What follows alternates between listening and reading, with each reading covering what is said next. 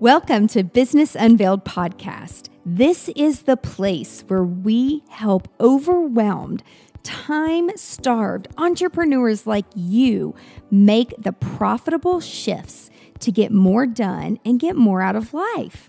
I'm your host, Angela Proffitt, award-winning 8-figure entrepreneur and CEO. And in every episode of Business Unveiled, I'm bringing you conversations that will give you the expertise and strategies that will scale your team and business so you can get shit done. That's GSD in our world. So get your time back and grow a business that helps you be present in your life. Let's do this, y'all. Y'all, it's Angela. I'm back for another episode of Business Unveiled. I am super excited for our guest today because she's going to talk about something that a lot of people ask for. They want this thing, they want this community, but they're not really sure the strategy. They're not really sure how to get there. And in theory, it sounds like this great thing, but there is a little bit of work that has to be done. So we're going to talk about that today. So Lisa, welcome to the show. Hey, it's so great to be here. Thanks. I'm super excited. Before we jump in and start talking about membership programs and building communities and the strategies around that, will you take us back and share a little bit more about your past and how have you gotten to where you are today?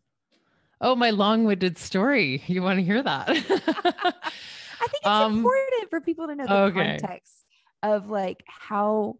Because we talk to so many amazing entrepreneurs who are like, yeah, we do 8, 9, 10 figures online. And it's like, whoa. How did you get there? How did you get there? Always that easy. Yeah, no. And I wouldn't say that I have that sort of overnight sensation story at all. I actually have that slow growth story. So my slow growth story is that, I mean, in 2000, I can't remember, 6, I think I was like, my friends going away for her 5th like kiteboarding trip this year, and I'm stuck in a cubicle. I know I kiteboard, it's fun. And I was stuck in a cubicle with my 2 weeks of holidays going like, there's got to be more to life than this. And a couple, I did some exploring. A couple years later, I ended up taking my life coaching, and I thought, well, at least I will have some major personal development after I do this. So I then started what I thought was a business with my life coaching skills, which no one at the time knew what a life coach was. So think about that. 13 years ago, it was still like pretty new. Yeah. And I guess like I'd say in 2009, I started with a newsletter, and I just was like, hey, everyone, I've started this business. And gradually over the years, I got some clients, went through some, like, had a baby, then a divorce. Like I went through some, busy, baby not sleeping for a couple of years. Things. So it was hectic. Yeah, it was hectic. It was challenging. Sleep deprivation is not like, the brain fog is not a business thing. You can't work well with that. It's really hard. Yeah. So, through all that, I knew that business was what I was most attracted to. Now, this is the problem of being in love with something that you don't necessarily have that like huge story. Like I hadn't run a really huge successful business, or, I'd helped small businesses. I'd been in kind of more management consulting before that. So I understood business, and I'm very strategic brain, but I didn't actually have that. I know exactly how to do all this. So that was, again, that slow growth learning curve, in that had I started out with a really specific skill set, like, oh, I do copywriting or ads or something like that, I could have grown that part of the business faster because it's so niched and specialized, and then opened up to more broader stuff. But that was something I didn't really figure out. And I was stubborn about what I wanted to do. So, I ended up getting some business strategy training in 2015, which was quite life-changing for me, because that gave me amazing tools that I could then use with my clients. And that is kind of in my journey to there. And then niching down to memberships, realizing that there's so much more room in that space of talking about memberships in a whole different way that have not been talked about by not many people. And so there's a lot of room there to really address this as a new way of doing business and serving people. Yeah. So that's and even before we started recording, we were talking about there's a lot of men in the membership space as being experts and teaching how to do it and the strategies around it. And there's not a whole lot of women. So you're going to be that girl, right? I'm going to be that girl because I really feel like there's deeper ways of looking at why we do things. And a lot of women, like you and I, were also talking about how important it is for us to get our clients across the finish line, and how we are focused, on sales to an extent, but not sales at all costs. Like I want sales and people getting results. And that's, almost in a way why I've been slow to go into one-to-many models, because I kind of like knowing that I can actually see this person change. It gives me a lot of, and see new vision and new possibilities. That gives me a lot of reward. And so I think that's part of where we can bring a different value set to our clients who have those value sets, who are like, I can't just try to sell as much as I can. It's really hard to teach someone a big marketing or aggressive strategy when they don't have the values or the interest and following it. Then it's going to be hard for them to adopt any of it. So let's bring some new, more realistic ways of doing things out to the world. Right. Yeah. Right. So your whole business is called Scaling Deep, and it's around scaling deep. And so to you, when you named all of that, what was the thought process behind scaling and then scaling deep? Like, what does that mean to you? Well, what that means to me is that humans were designed to evolve. Like we are not status quo. Like we get one goal, we're on to the next. And yes, that could be, provide some challenges to us never being satisfied. But let's face it, there's always somebody with more, and that's a survival instinct. So we're always going to want to grow. And I think growth is good and I love it, but I don't think that should be obsessed with growth for all material reasons, or because we feel we have to. Like we need to do it our way. And so I just want to acknowledge that we are designed for this, but we are also designed to figure out how to find more satisfaction in it, because we're not in it. A lot of us, or at least if you're listening to this, you're probably not in a survival situation. You probably have room to explore and choose. And so how do we do it mindfully so that we're actually happy instead of just thinking we want what everyone else wants? So let's put some thought into it. Yeah. And I love that, because to me, it's like, if I'm not growing, or if we're not trying to scale something or gathering data points along the way to see how we can make something better, it's like, why are we doing it in the first place? Yeah. Like, yeah. I mean, my old mentality before I worked with this one consultant was, we had so many different products and funnels, and we were like half-ass doing 10 different things. And then I met a group of people that I was in a mastermind with, and they're like, no, you have it all wrong. Like, you need to focus on one thing, only talk about that one thing, and then go really deep with it, scale that. And like, that's really what you become known for. Yeah. And I thought they were lazy. I'm like, this is crazy. Like, what? And then I was like, oh, I'm the stupid one. Like, I really need to pay attention to what they're doing. But I didn't know how much went in, like behind the scenes. I mean, we were even talking before we were recording, and so many details go on behind the scenes of like trying to make sure that you're creating that value for your people and for your community. And so for you, how did you land on membership? Like, I'm going to have this membership, and yes, like you said, it comes with revenue. We all have to make money. Money's a tool. We all have to have money and make a living at it. And when you focus and you're doing what you love, which is the optimal happiness, as a lot of people would say, what really drove you to say, okay, I'm going to focus on membership? Okay. And I love that question. I'm going to be as honest as I can with the answers. So the first reason why I sort of discovered this is because I needed to niche down. And I knew that everything I did needed to be more niched, because you've got to have a large audience, for however you get it to be broad and like live the life you want, like imagine that brand messaging was somebody super famous and imagine that brand messaging was just like 100,000 other people. So it's not that that was my messaging, but it was still, even as a business strategist, I always knew that like I needed to be like a something strategist. Yep. And I've been looking for that for years. But of course, me being very truth based and then like honest, to a fault, I knew I had to come by it for real.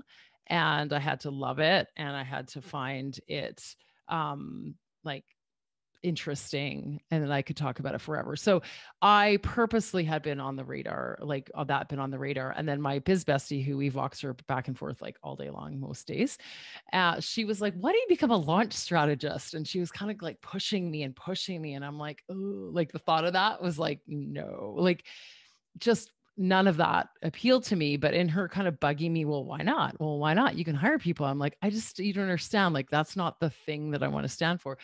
And that somehow in that conversation, I thought of memberships. And when the thought of that came up, I was like, oh, I have clients with memberships. Like I've already helped people improve their memberships. And it's like, I love business models. So my absolute favorite thing to do, which I've been doing for years, is I work with like on VIP business design days where we help design their business model. Like, it's like, what is that unique value that you bring? What is that sparkly thing that excites you? And what is the offer? Like what's the transformation it gets for people? And that is like my number one thing to do. And it's like, I want to sit down with anyone and I want to figure that out. So that was like, oh, I still get to play in that space, but it's specific. So that is how. And then I kind of fell in love with it more as it sort of sat. So I didn't rush off and change all my brand messaging. I put out an article. A lot of people were like, oh, that's so awesome. I've been thinking about this and this and that. And I got a client out of it. So I got a lot of validation from the get-go. And then I looked around and I thought, there's no women in this space, like really like leading it as much. And there's a lot of women leading amazing membership communities. So I just thought, this is just perfect. So, and I'm just at that phase of my business where I'm like, when I know there's a good idea, it's a good idea. So I just decided I'm going to go for it. And then the whole, I don't know, year of 2020 and all the enough is enough kind of, that came out of it from so many levels, started really pointing out to me some of the things that were bothering me about online business. And I was feeling more vocal about it. Like, like, why are we buying these like medium priced programs with thousands of people in them and not getting results? And being like, but the video is clear, when you can't get any support, and realizing that a community or a month-to-month membership, even though I don't recommend starting off necessarily month to month for some people, you can have a bit of a minimum. It just allows people to then make more ethical decisions. Like they can say like, this isn't for me. And they've paid their month or two or three and they can leave without having them be at fault for making a purchase for something that they decide that then they can't do, or that wasn't quite their style, or they didn't resonate. So I just felt like maybe this is a new way of delivering. Not only is it practical because the whole world is turning to subscriptions for everything, it was also a little bit more ethical to me, and with the kind of idea of belonging and stuff. So all that started to like make it my why. Like I just started to see like, wow, like this isn't just a great model for practical reasons, recurring revenue and all the things. It's also like really generous in a way. And I just felt like this is the dream business model for people who really care. So I was like, I'm in. Yeah. So I know that memberships, like for those of us who've been in the whole sales funnel world and mapping the digital customer journey for a long time, like they've been around for a while. Yeah. And then they kind of dipped off a little bit. And then because it was this big rush to passive income for a while. And that's why I think they dipped off, because I think they were being sold a little bit as this miracle cure to revenue. And then I noticed like tech companies and software companies, and Yeah. then, really large companies. I mean, there's apps that I've used for years, and even software that I've used for years.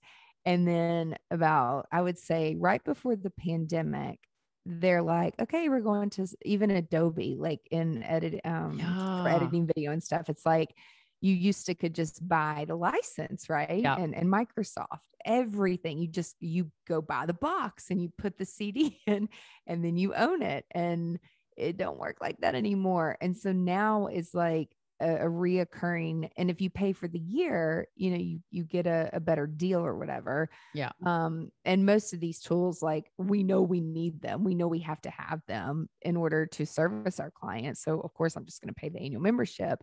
But it's like, when I saw technology really moving and apps and software is moving into that, I could tell, okay, this is really going to come back. Like, this is just going to be normalized and Yeah. standard. And so do you think because of other industries starting to do that, that really set the tone for what a small business owner could come in and do as far as memberships go? I think it's helped us think about access, right? And the access we want in the way we want it, because there's also, it's kind of like the whole tiny digital product thing. Like, there's tons of them, but it doesn't mean they're not a good idea, because it's still, you're still setting up a level of like, this isn't free.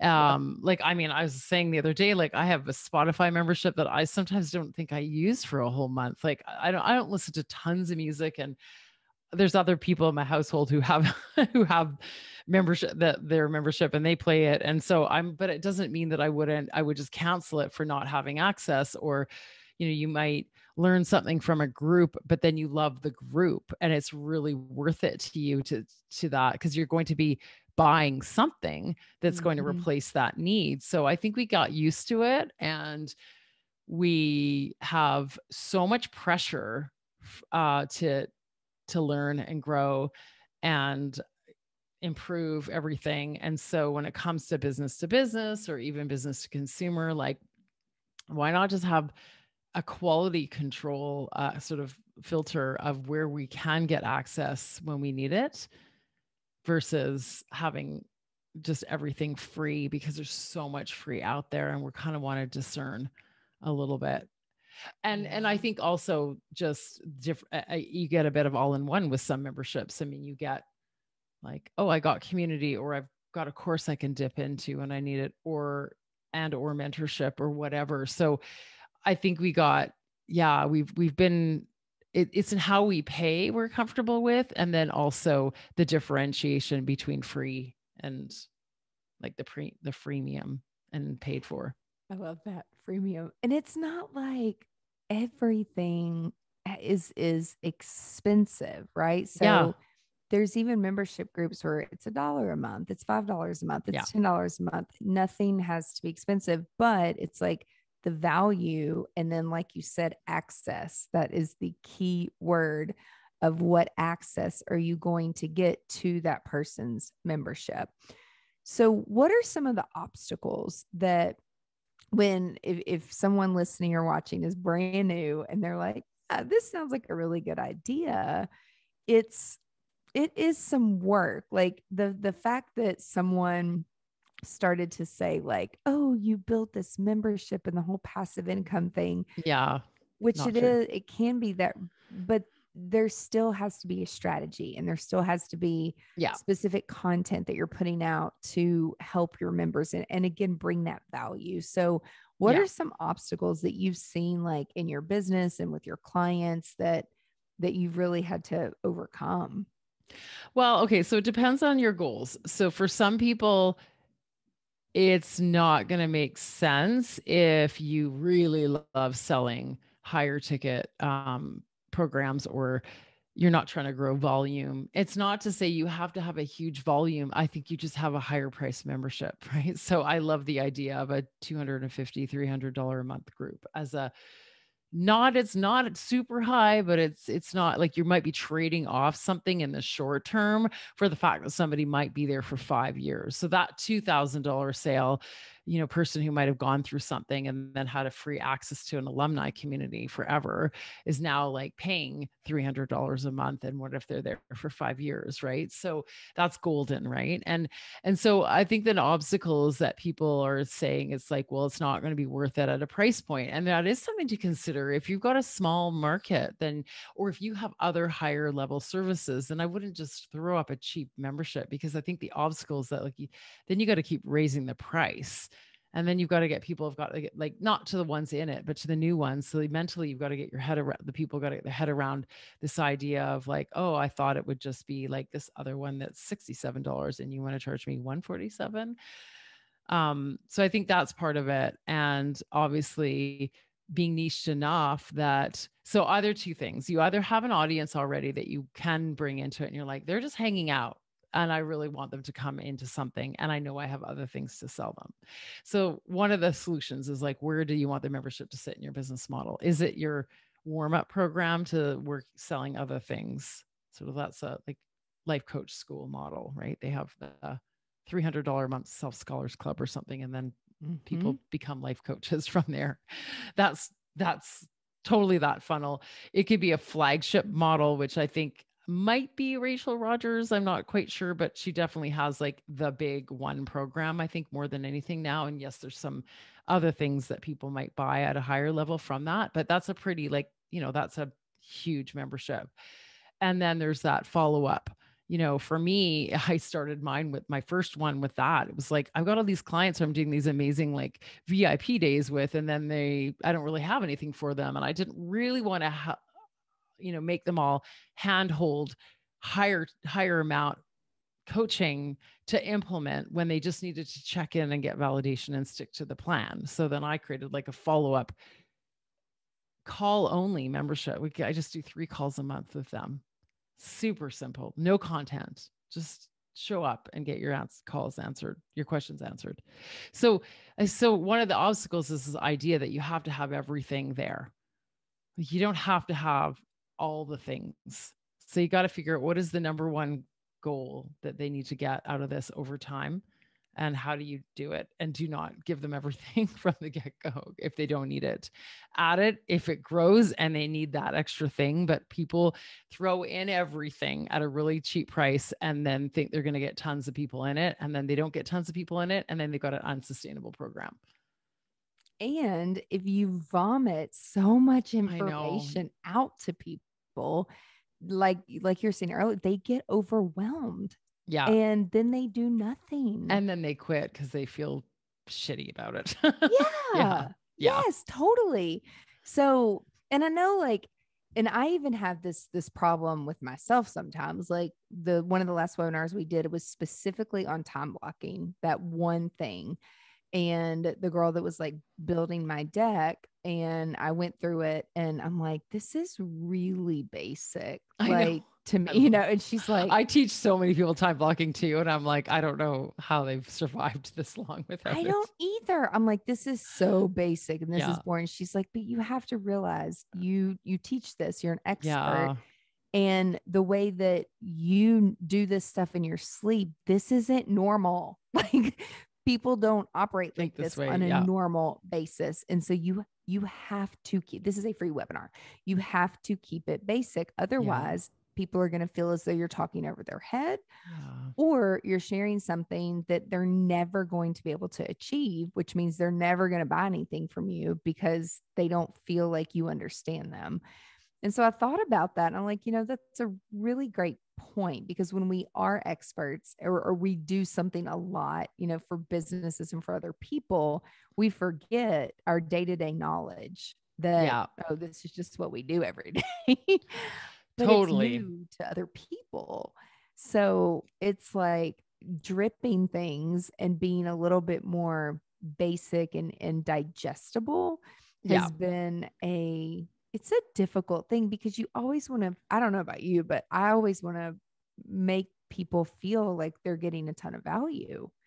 Yeah, but less is more. And I've gotten so strict with that with my client. Like even recently I have a client who just discovered she has ADHD, and she's like, got so overwhelmed in the past getting through things. And she did buy, has bought quite a few things. And but knowing that now has helped her realize that she needs a single focus, like on one thing. And despite the fact she can see all these ideas, the ideas are not getting her to any level of following through on something. Even if she follows through on something and it doesn't quite turn out the way she wants, like selling something to the list, I'm like getting her to sell her current private offer to her list so she can start to experience that follow through of that, rather than, oh, I need to create more events. I'm like, no, you didn't sell from the last event. So we're going to work on selling to this list before you go out and follow this other guru's program and create more events when you're not comfortable with selling. So I think,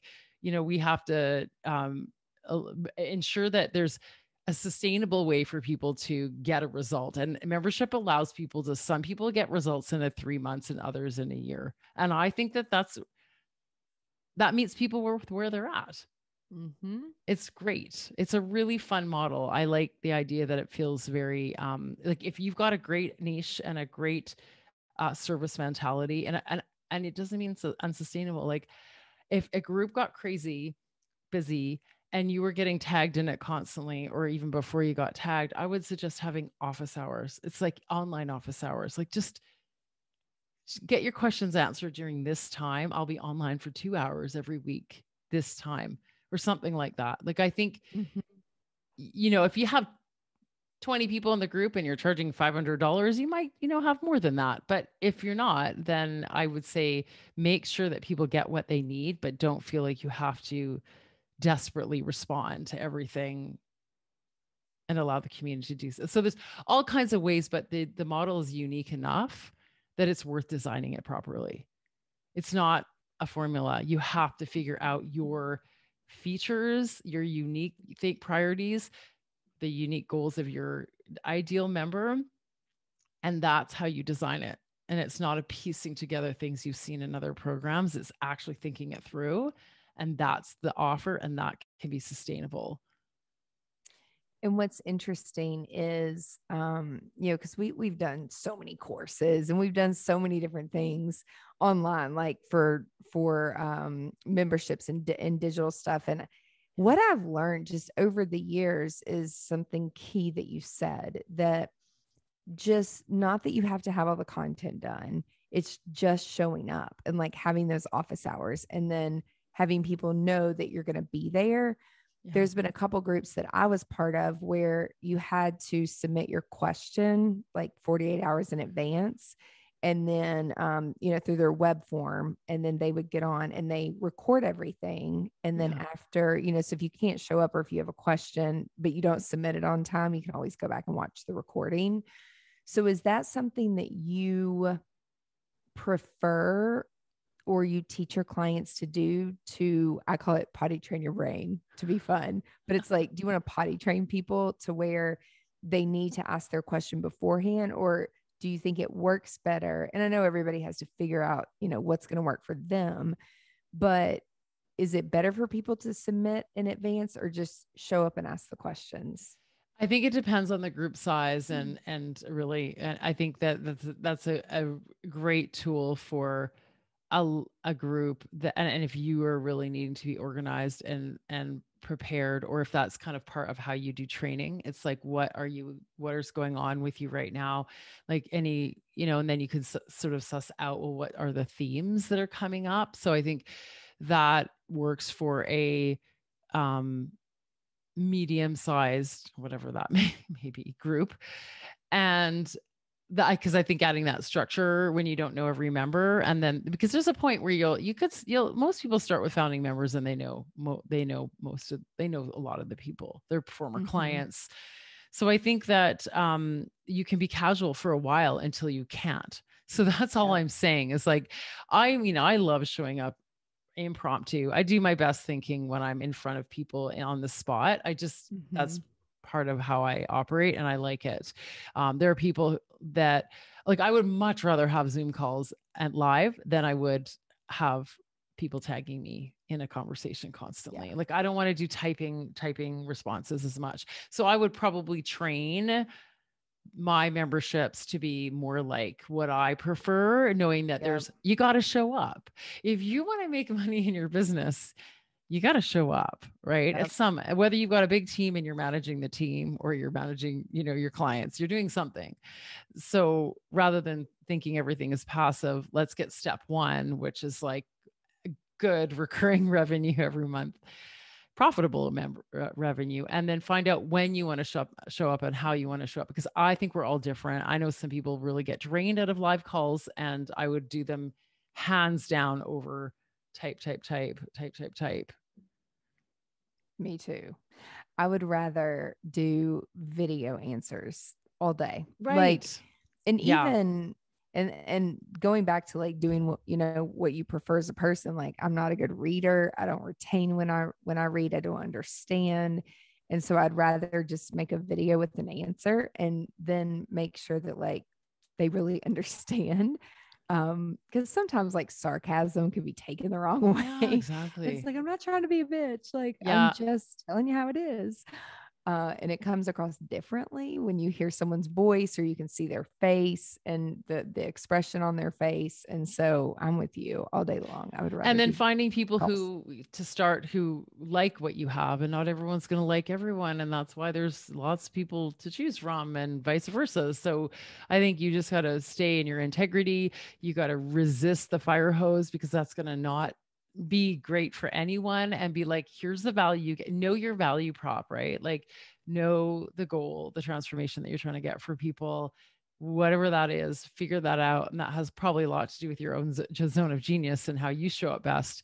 And that's what you have to consistently deliver. And, like I said, I had this office hours type membership that I started in January, and like 6 months later, everyone's still showing up for all the calls. So it's like, I thought, well, is this going to sustain itself? And it's like, everyone's still showing up for the calls. I'm like, okay, so I can be that simple.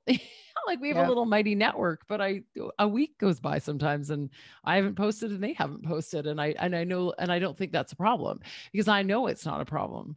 Mm-hmm. So I think that's part of it. You have to be confident in your value. Yeah. So if anybody is listening or watching and they want to start a membership, what are some things that you would tell them to do?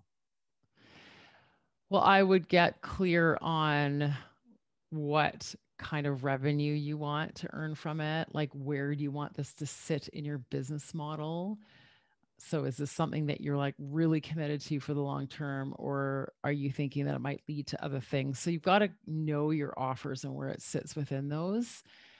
Because again, layering, we said, like, have one thing, don't keep layering offer after offer after offer. So understand that that's really what you want, and then figure out kind of your strengths and how to show up, and figure out and do the design, like figure out the design of it. I mean, I have a free training that gives some of the ways that you can plan out your design in it on my website. So you can check that out. But it's really like, I think the biggest problem I've seen, Angela, is that people do not design their program. It's like they throw up the membership. You'll design a course, or you'll design like a small digital thing, but people don't design the membership. And it's like, that actually can be very out of control, probably very easily, if you don't think it through. So I would say start with designing. Yeah. And we'll put that link in the show notes too. Yeah. So scalingdeep.com/design. Yeah. So we'll put it in the show notes. So if you're listening, or you're even thinking or tempting, like, okay, I think I want to do this type thing, be sure to go through that and make sure that you have it laid out. Because even I've learned, because I like to be like cutesy with things. And I was working with a consultant. They're like, cute don't sell. Like, be clear converts and cute does not convert. Yeah. And I'm like, oh my God, you are so right. And so sometimes what we think is going to work with people, it doesn't. And so if you just ask your audience, how can you help them, and what do they want, and delivering what they want, not what you want to do, is two different things, I think can completely be a game changer, from a revenue perspective, depending on where it fits into your business model.